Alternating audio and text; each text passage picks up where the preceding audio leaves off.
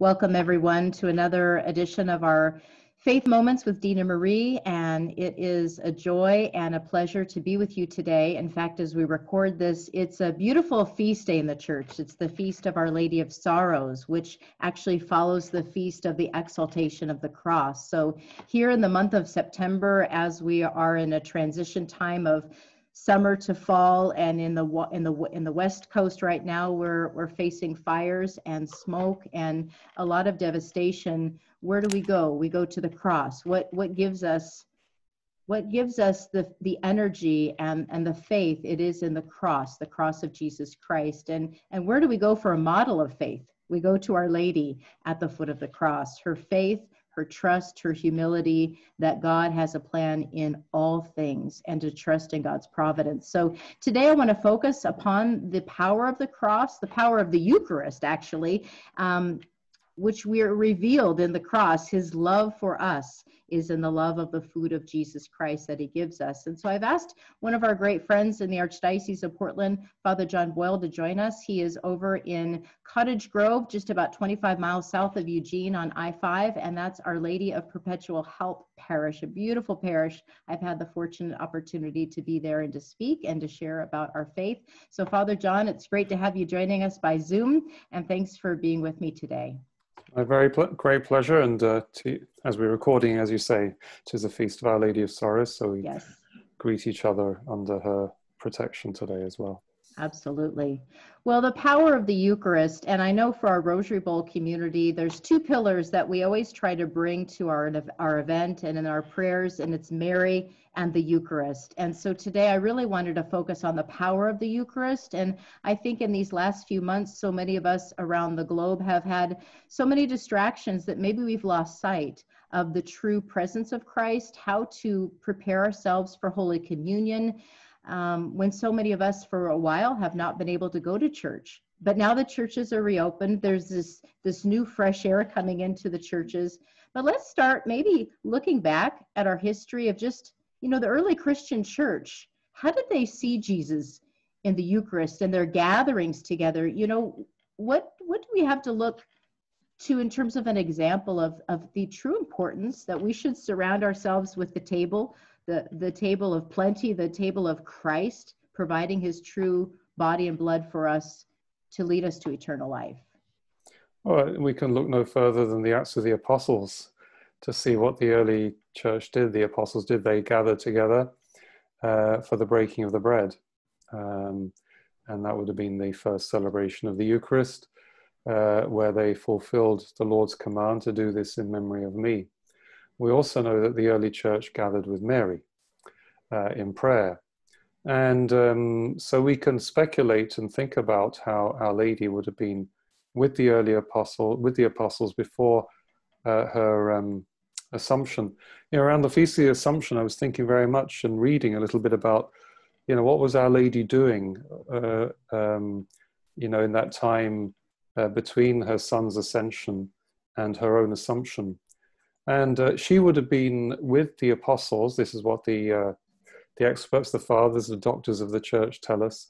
She would have been with the apostles and the early disciples there, telling them about her son and explaining, maybe helping them to understand the mysteries of the faith, because she obviously was the woman of faith. She had the great privilege of being with her son throughout all what we would call formative years, but one wonders who was forming whom, in that relationship. Obviously, humanly, it went both ways. But so, you could imagine her being present at those early celebrations of the Eucharist. And, St. John Paul II mentioned this, in his letter on the Rosary of the Blessed Virgin Mary, and in his encyclical on the Eucharist, Ecclesia de Eucharistia, said how we should, go to the school of Mary. So we can imagine how Mary would have been participating in the Eucharist. How would she have received Holy Communion? It would have been an amazing thing. Of course, the liturgy of the church developed over the early centuries, but very quickly it settled into, the Mass as we as sort of we know it, the formal liturgical celebrations. Sometimes people say, oh, no, we should just go back to those early days when it was all so informal. Well, we don't know that it was. It was structured. And of course, when the persecution of the church ended, the church came out and established itself in churches, basilicas, which were former Roman buildings. And it took on very quickly, the formal structure that we know now. So great reverence, and if you think that the memory of our Lord would have been recent at that time, how they would have recalled that coming to Mass and coming to his presence in the Blessed Sacrament was making present something that was still relatively recent history. They would have known people who knew our Lord, or who were the grandchildren of people who knew our Lord, just would have been a wonderful experience, I think. And that importance, Father John, of the coming together of the community. I mean, we need to be in community, and Christ calls us to be in union with one another. So there had to have been, and there still is today, and we need to continue to build, I think, this sense of we need to come together to share in worship. Yes, we pray in our homes, we pray with our families in quiet, but there is such a value and an eternal value, I think, to pray along with the angels and the saints in the holy celebration of the Mass. Yes. Well, all the sacraments are established precisely for that building up of the people of God and the body of the Church.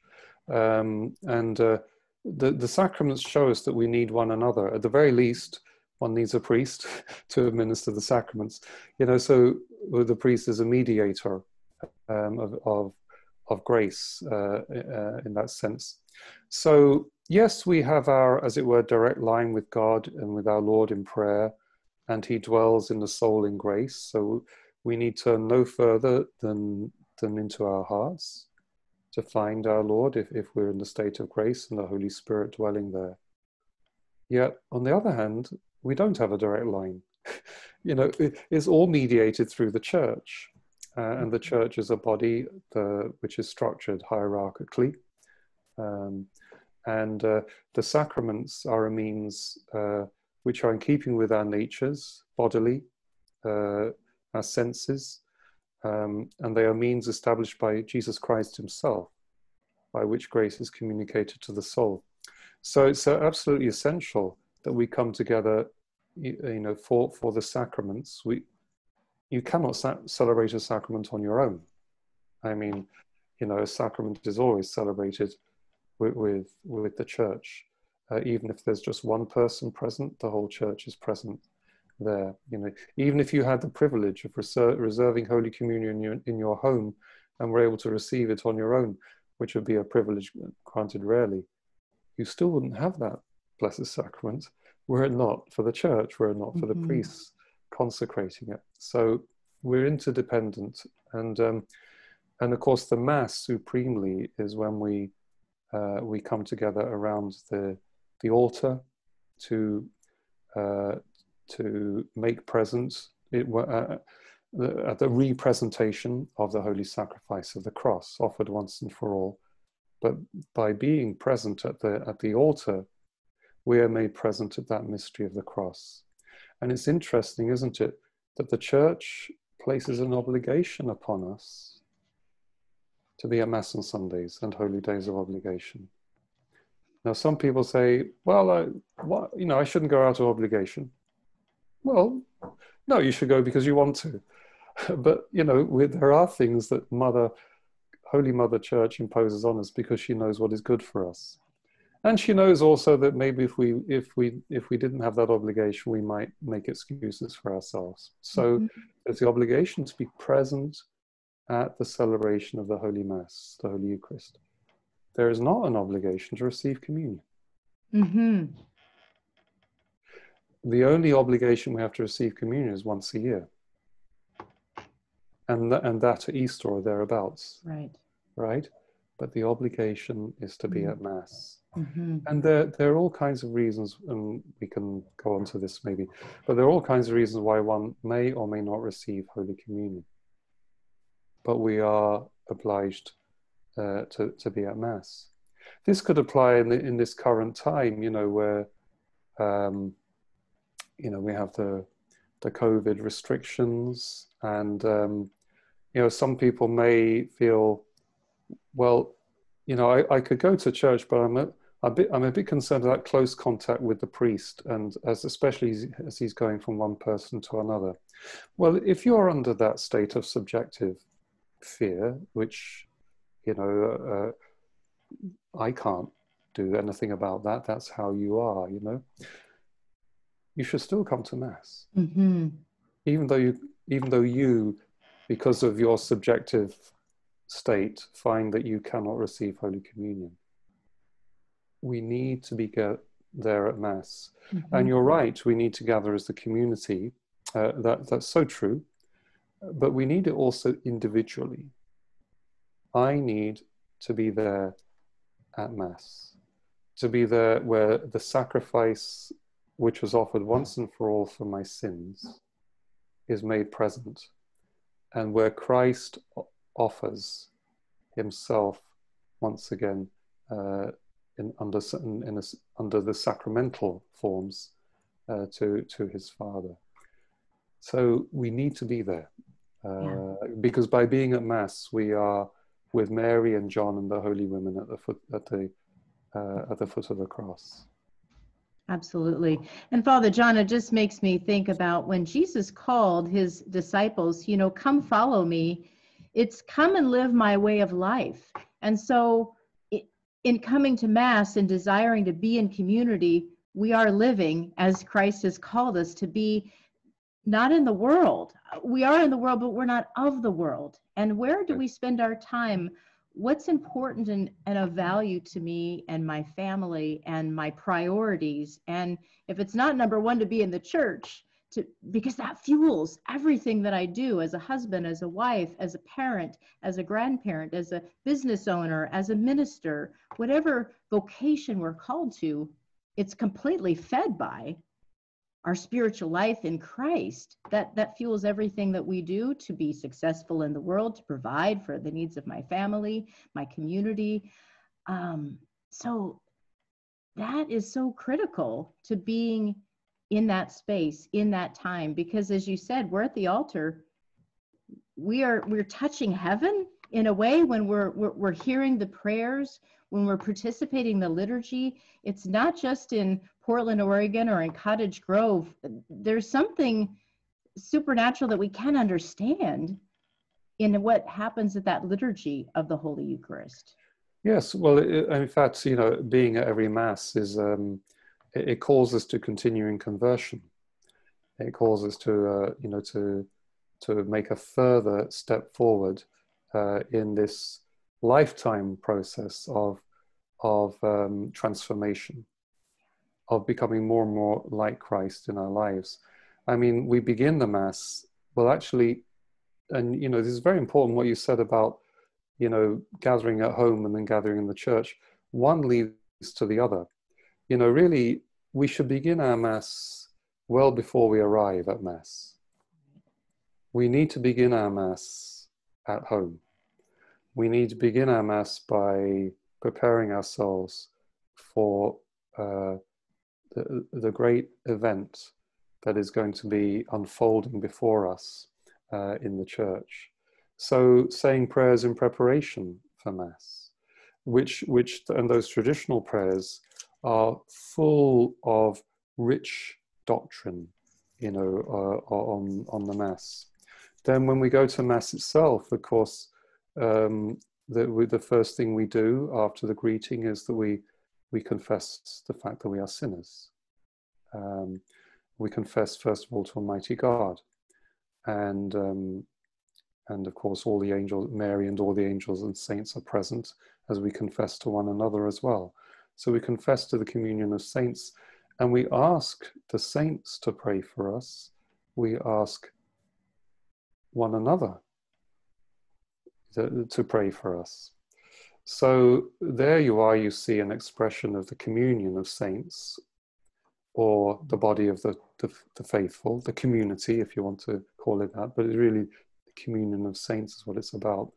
We're gathered together there, that they're praying for one another, that Almighty God will have mercy on us, forgive us our sins, and bring us to everlasting life, you know. And that's where we begin. Mm-hmm.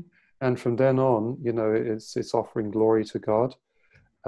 It's uniting ourselves with the prayers that are said in our Mass. And the chances are, you know, in most other churches of the Latin Rite, if we're a Latin Rite Catholic, I know many of people in our archdiocese are of Eastern churches. But whatever ritual church they belong to, in that ritual church throughout the world, the same prayers will be offered. So there's a great unity of the faithful throughout the world as well. And all this prayer is being offered to God. And yes, you could take your missal, the prayer book, and say those prayers on your own at home. But that's not the same as them being mediated through the priest who offers them in the people's name to God, our Heavenly Father. And we join in that. And then we listen to the scripture readings, which are always a call to conversion and the transformation of life. And hopefully the homily will lead us in that, will help us in that conversion of life as well. It'll be encouraging, hopefully, especially in times like this where we need it, but it'll be challenging. Mm-hmm. And we should leave Mass saying, got something to work on there, you know? Yeah. Whereas if you're on your own, you know, you may not, you can pick a book, but the thing about going to Mass is you never know what the homily is going to be about. Mm-hmm. So there's an openness there to, and hopefully the priest has prayed, and what is coming through him is hopefully not inspired in the way that the scripture is inspired, but hopefully there'll be something there for me, for you. And then of course with the offering, you know, the bread and wine that's offered, we offer ourselves so that we might be transformed like that bread and wine into Christ, but also that we might be a pure offering, because nothing impure, it can be offered to God. And that means we hopefully have gone to Mass preparing ourselves by good confession. Mm-hmm. You know, part of that conversion, we've prepared with a confession, and the two generally go together for a healthy spiritual life. Frequent reception of the Eucharist goes along with frequent confession. Yeah. You know, so we are then offered, you know, Christ offers himself, but we're united with that offering.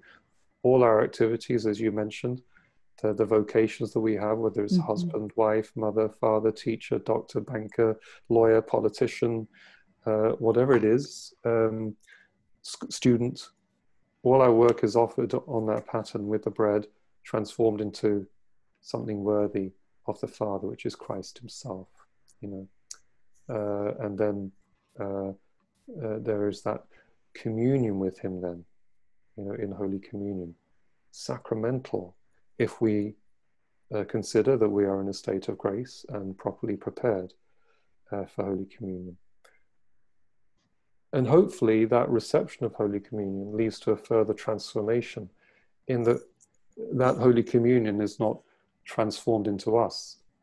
We are transformed into what we receive, unlike normal food, you know, which just disappears into us. You know, with Holy Communion, the idea is that we are transformed into what we receive, the body of Christ. Mm-hmm.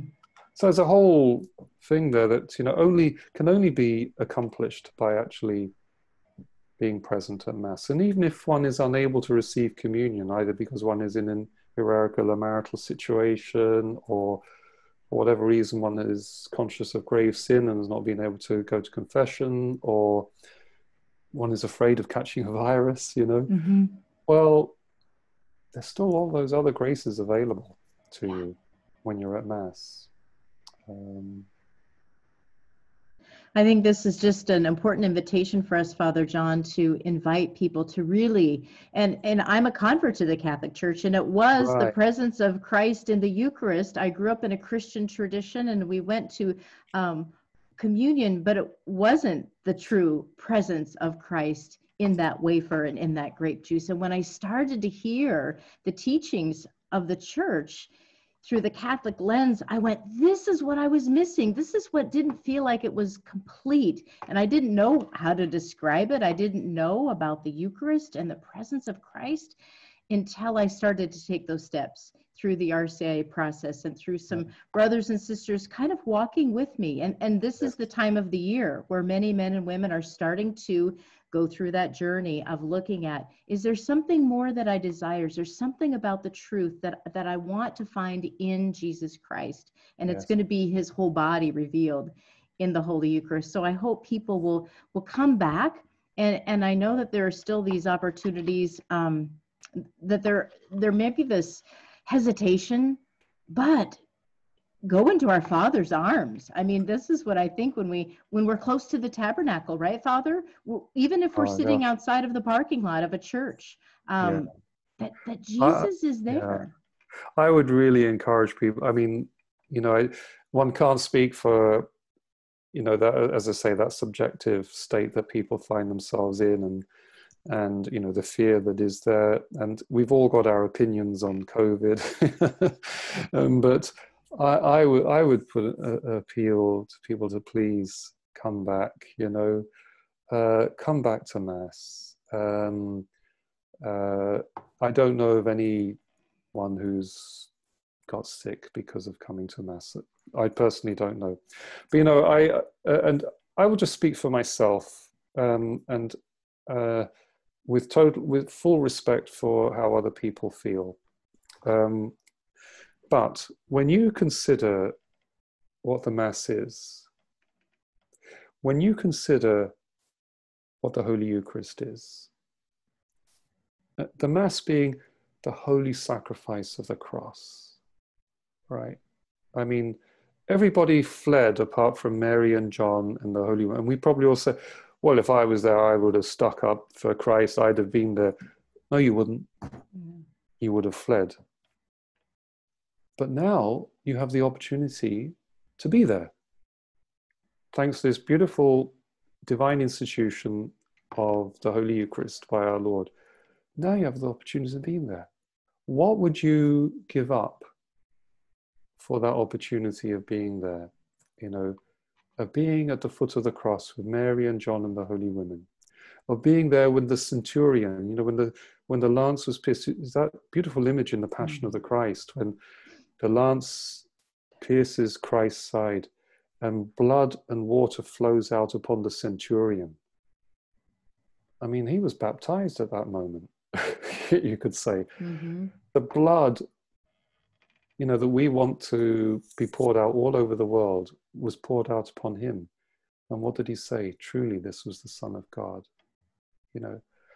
What wouldn't you do to be there?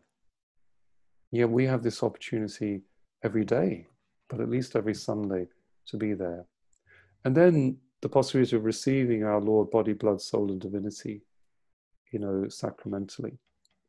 If you weigh that up, okay, what the Eucharist is, with the 0.00 something chance of catching something or even dying. I mean, I tell others, my mother, God rest her soul, would have given me a split second to think about it. She wouldn't have given me long, And you think of the martyrs and the saints. There's this beautiful book, produced by the Office of Divine Worship. And I found this reflection of Saint Damien of Molokai. Can I read it? Yes, please. We know what he gave up and how much he loved. He served the poor. You see, and this ties in with Pope Benedict XVI's teaching on the Eucharist as Sacramentum Caritatis, the sacrament of love, of charity. When we're filled with a yearning for the Eucharist, it strengthens us for the works of charity, the works of mercy. This is what Saint Damien of Molokai said.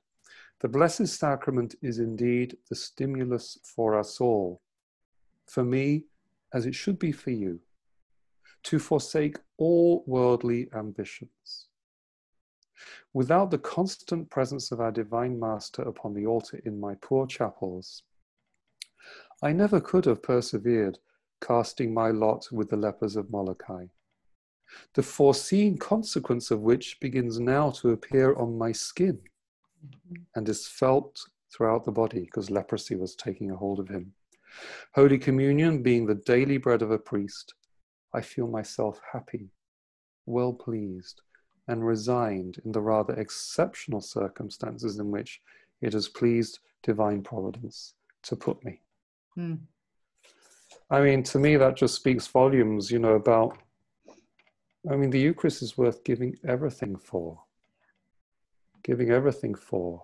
And thanks be to God, you know, I have parishioners of great faith, and some of the older ones, you know, those ones who are told, oh, you shouldn't come, you know, because you're,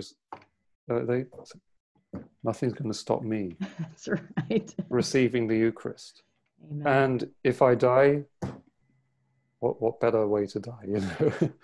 So to me, that's authentic Christian faith. And, you know, as much as we care about people's physical welfare, the Church's first concern is your spiritual welfare and your eternal salvation. And last time I checked, our Lord instituted the sacraments because we need them.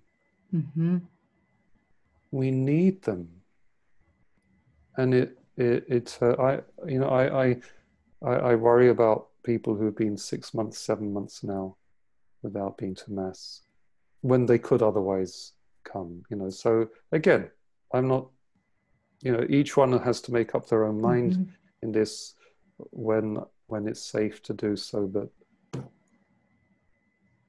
have you gotten used to alternative ways of somehow doing church, as the phrase is now, you know? And Cardinal Sarah of the Congregation of Divine Worship has just issued a letter to the bishops reminding them that the faithful must come back to Mass, that, you know, live streaming and watching on television is nothing like the same. And I think there's a deacon of our archdiocese, so I heard on a Mater Dei radio trailer recently, say, you know, next time someone says, I'm really hungry, I could do with a McDonald's, I'll just show them a video of McDonald's. That's right. Doesn't quite do it, you know. Doesn't work unless you're unable to because of sickness, or you've got to look after someone who's sick or some other emergency. Yeah, we need to be there. We want people to come home. We want people to come home, and so we continue to pray for that heart to go where you know the Lord is, and the Lord is in the presence of the Holy Eucharist. And so come to church and be safe, but we need our souls to be fed at this time and at all times. So we pray that Our Lady will guide us to that special home, and that is the home of the altar of Christ. Father John Boyle again with us from Our Lady of Perpetual Help, which, you know, if you have a special devotion to Our Lady of Perpetual Help, boy, now is the time to continue to ask for her intercession. I want to thank you, Father. And we're going to have to continue to have these discussions, I think, so important as we move into the fall season. And so many people are wanting to go back to learning more about their faith, and so many people hungry for coming into the church in this time of preparation, that we can continue to pray and to walk with people in their faith. Would you help us with a blessing and to close us in prayer, please? Well, I'm going to bring in Saint Joseph. Yes. And there is a prayer after Mass, before Mass of Saint Joseph, and which a priest can say. Actually, I'm going to say the one after Mass, okay? Which anyone can say, really, okay? So just join in this. Just imagine you've received our Lord in Holy Communion, and you make this prayer to him. Saint Joseph, Father and guardian of virgins, to whose faithful keeping Christ Jesus, innocence itself, and Mary, the Virgin of Virgins, were entrusted, I pray and beseech you, by that twofold and most precious charge, by Jesus and Mary, to save me from all uncleanness, to keep my mind untainted, my heart pure, and my body chaste, and to help me always to serve Jesus and Mary in perfect chastity. Amen. Amen. So shall I give a blessing? Yes, please. Okay. The Lord be with you. And with your spirit. May the blessing of Almighty God, Father, Son, and Holy Spirit come down upon us all, upon all who listen to this and watch this, and remain with us all forever. Amen. Amen. Amen. Thank you, Dina Marie. Thank you, Father John. God bless you. I hope the Rosary Bowl goes really well. We'll be united with that here in the parish. Wonderful. We're glad to hear that, and we'll pray for you. Continue to pray for us, and thank you for all of you tuning into our Faith Moments today. May you have a blessed day.